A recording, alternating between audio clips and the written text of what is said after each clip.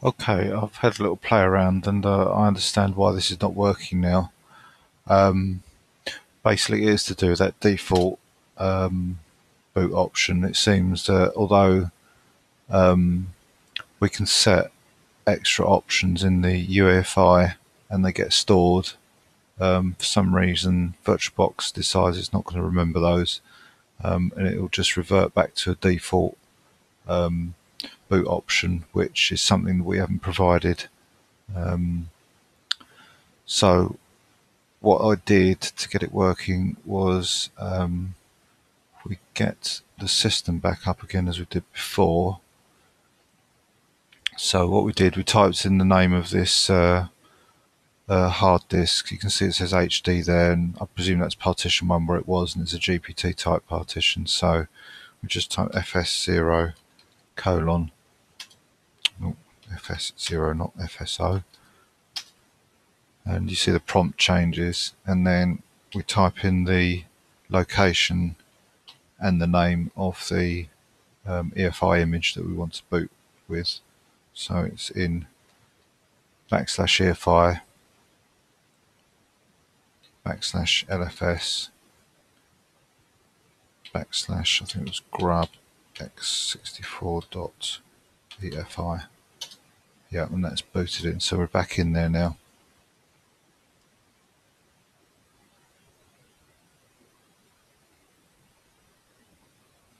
So let's log in, mount the boot partition, /boot. If we go into the boot, go into the EFI. So that's one of the options. I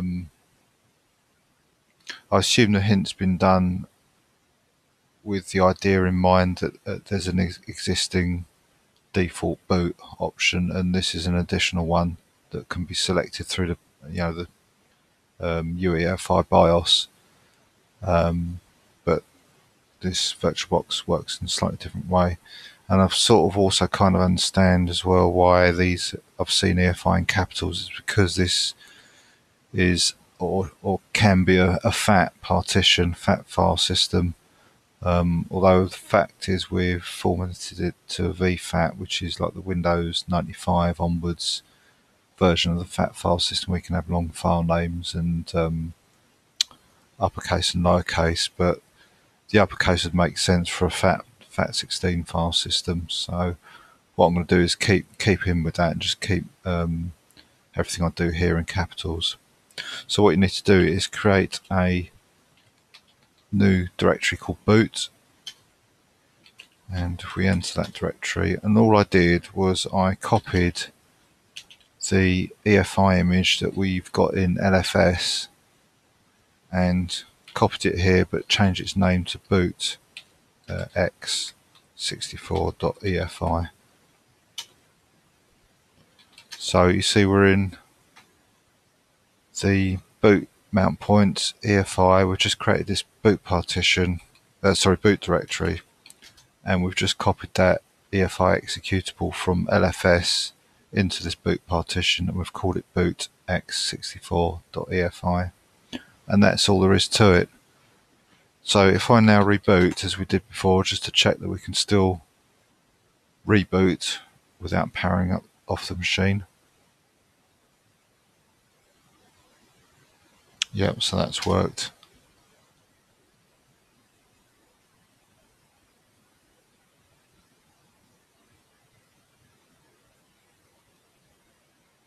Right, this looks like this happens occasionally when you boot Linux in VirtualBox. So unfortunately we can't test the reboot, but it will work from power down now, and there's the grub. It's worked from power down. So what it is, it's looking for that boot x64 EFI in that boot directory, in the EFI directory. And you can check that with the EFI boot manager. If you just type that command, you can see that the boot current now is 1 because it's able to boot from the hard drive option because that directory and that file exists. So it's not. This is the order it's trying to boot in. You can see the boot order there, so there's nothing in the CD drive, so that's failed.